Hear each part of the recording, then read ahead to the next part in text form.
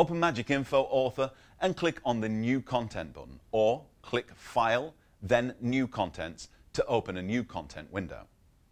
Give your contents a name and select the type of player the content will be published to. By default, the resolution is set to high definition, which is fine for most displays less than 5 years old. Leaving the lock aspect ratio setting will ensure correct sizing of images, etc. Click Create to continue. The creation process is separated into 4 distinct areas, allowing you to have a great deal of control over how the content looks and acts. They are as follows. The file browser is used to get your content to create your playlists. The Properties area allows you to affect any selected content on the canvas to change its behavior. The canvas is the main workspace where you would build your content ready for publication. The Timeline Pageline area allows you to control how your content interacts with each other, as well as creating multiple pages of content. To create new content, you first need to browse for content using the file browser.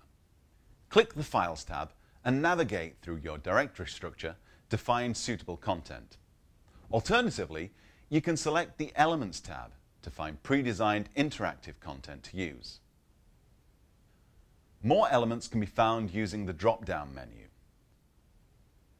Finally, you can use Template Background from the Templates tab. Browse to the demo directory and then drag and drop the first image onto the canvas. You can then drag the corners of the image to make it fit the canvas.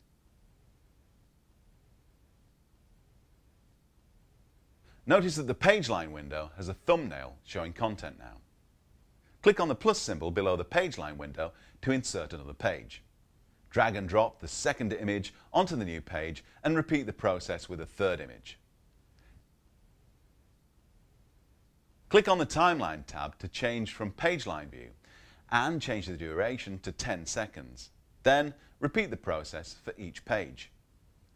Click on the first Pageline window and press the green Preview button at the top left of the screen to preview. Press the Escape button to end. You should save your progress now and on a regular basis.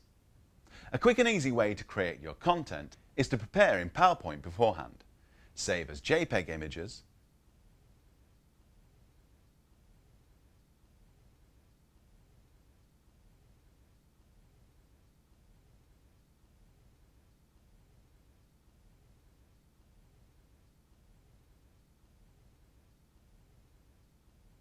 and then drag and drop in the usual way.